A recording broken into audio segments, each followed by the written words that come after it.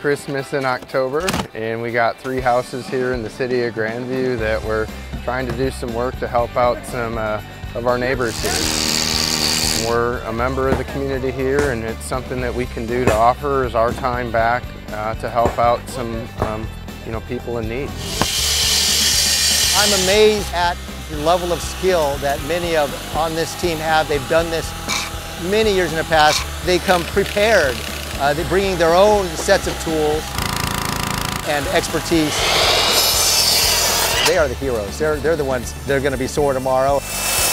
Everybody's friendly. I'm talking about everybody has a great attitude, smiling, helpful, informative. There's many hands that can be needed. There's planning, organizing. If you can drive a car and go buy supplies to running a paintbrush up and down, or you can get down and dirty and apply some of those skills you may use outside of work.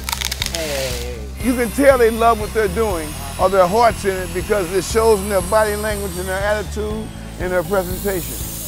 I think it's awesome, especially during a pandemic. We weren't able to do this last year, and to be able to go out and get a group of volunteers together, words can't really describe it. It's a great thing to see, and I'm proud to have employees that are willing to donate their time back.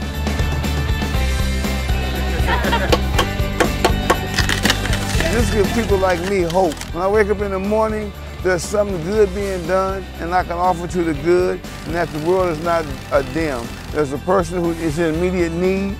They feel like someone will come to their rescue. It means that the world can go on and be a better place. That's what hope means for me.